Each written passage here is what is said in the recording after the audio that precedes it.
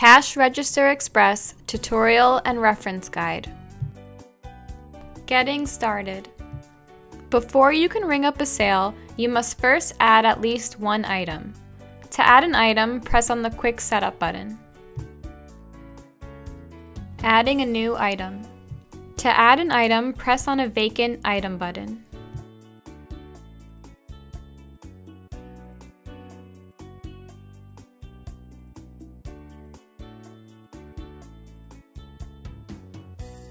Updating or deleting an item. Press on the item to update or delete it.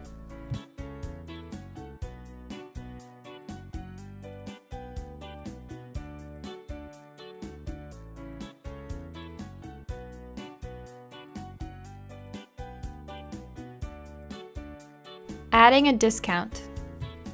Press the black discount box to add a discount percentage or flat amount for the entire order.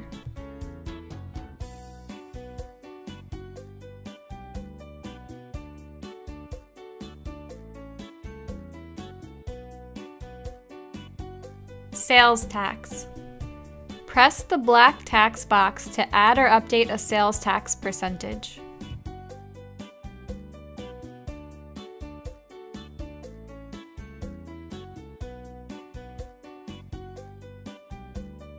Item page tabs. You can add up to 108 items, viewing 9 at a time.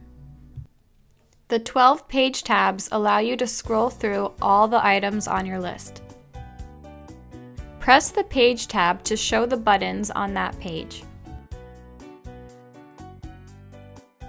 If a button is green, it means that the page has items defined in it. If an item button is orange, it means it is tax exempt.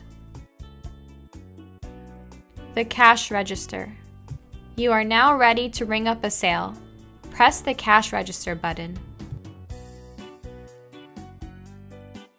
Ringing up a sale. Quantities. There are 3 ways to set the item quantity for a sale. Press here to choose the best option for your needs. When you choose this option, the quantity will be increased by 1 every time you press the item name. Pressing the quantity button will subtract 1 from the quantity. This option will let you put in your own quantity, including fractional quantities. An example would be if you are selling deli items by the pound or fabric by the foot. Use this option if you want to ring up sales very quickly. It lets you pick a quantity with 1 press. Example of a sale.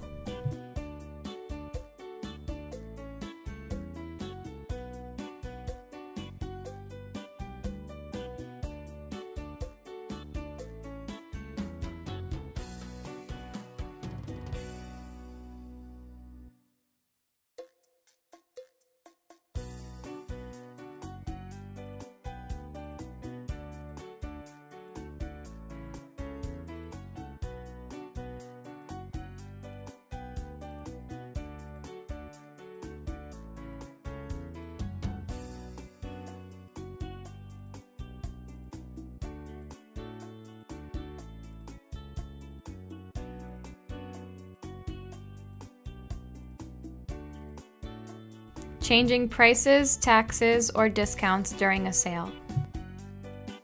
Anytime during a sale, you can change the price by pressing it.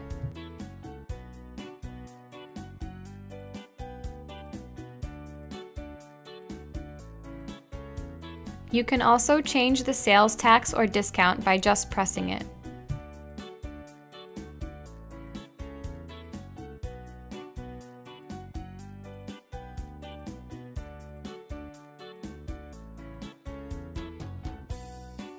Calculating change. If you would like the app to calculate the change to give back to the customer, press the Calculate Change button. Press on the denominations that the customer gives you. You can also manually enter what the customer gives you. This is the change to give back to the customer. These are the denominations to give back to the customer. If you run out of a denomination, press the denomination and the app will recalculate the change without that denomination. The app supports many foreign currencies, which will be shown later in this tutorial. Finalizing the sale. When finished, press the button with the yellow check mark. This will complete the transaction and prompt you with the option to give the customer a receipt. Customizing receipts.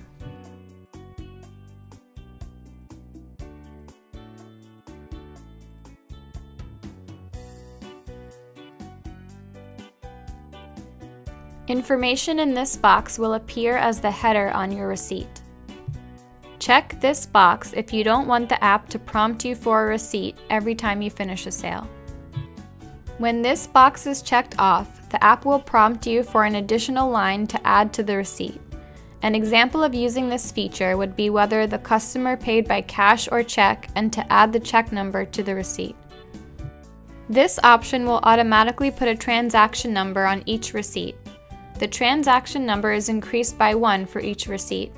You can change the starting transaction number by specifying it here. Resizing the item buttons.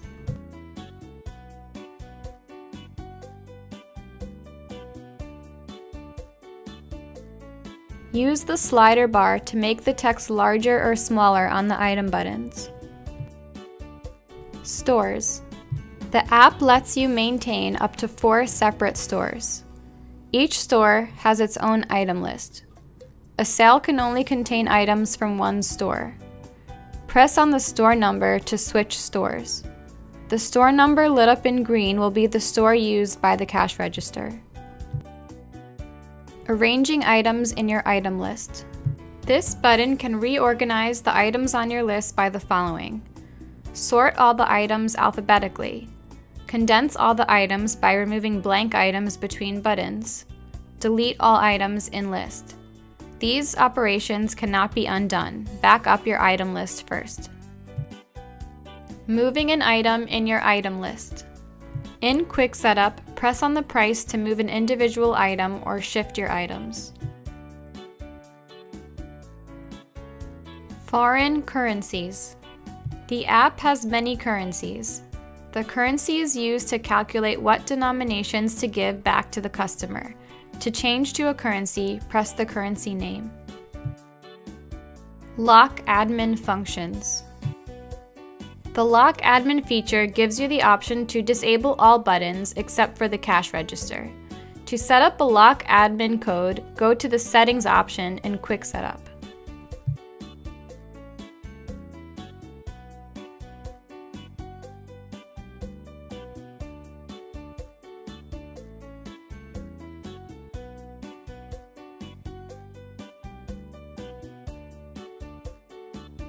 Inventory.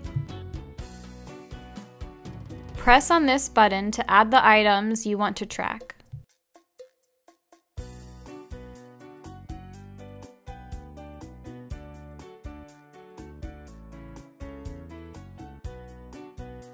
If an item appears in red, it means the quantity on hand fell below the reorder point that you set. A blue dot on the inventory button indicates that at least one item fell below its reorder quantity that was set. Sales totals. Sales totals are tallied every time you complete a transaction. Sales totals are initialized every time you press this button.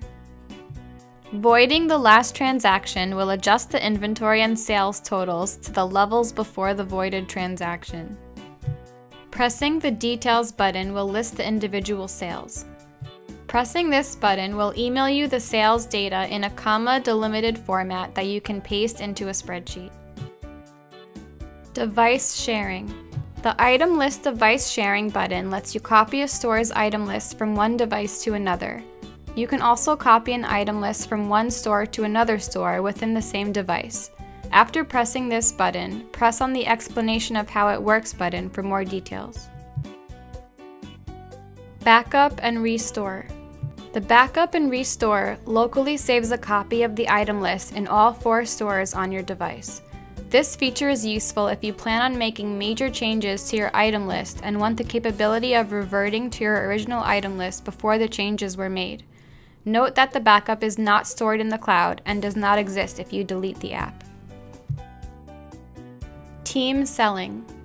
Team selling is a powerful feature that lets you set up a sales team selling the same items. You can create an item list that is automatically sent to each sales member's device. Sales totals keeps track of transactions across the team and are automatically summed up on your device as sales happen.